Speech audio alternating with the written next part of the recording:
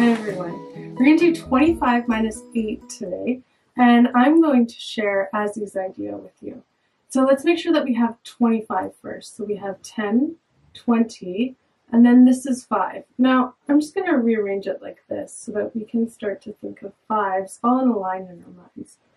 All right, so here's the idea that Azzy shared with me. So she said, well, I'm going to split this into 5 and 3. So she's going to go 25 minus 5, and then whatever she gets, she's going to then minus 3. So 25 minus 5. Now she said she picked this split because look, here's the 5. So 25 minus 5 is 20. But she said, well, I can't take away 3 from one of these.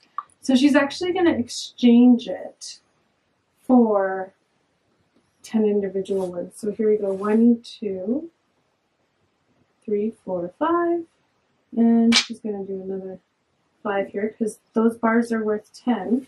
So let's just make sure, 1, 2, 3, 4, 5, 6, 7, 8, 9, 10. Okay, so there's still 20 here. So she went 25 minus 5 to give her 20, and then minus the 3. Well, she said, look, I can just move this over. And so she said she had 2 5s to give her 10. She just actually moves 3 over, and she's left with 7. So, and then the 10 here. So it's actually, when she takes that away, it's 10 plus 7, which is 17.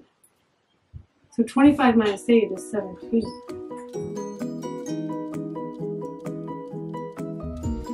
Hey everyone, I was working with a student named Daniela on solving 25 minus 8. And the first thing that she said to me was that she didn't want to actually subtract 8, she wants to subtract 10. So here's what she did.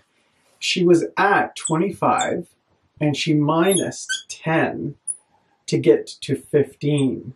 But she knew that was too much, and it was too much. So she added back 2, which gave her to 17. So 25 minus 8 equals 17.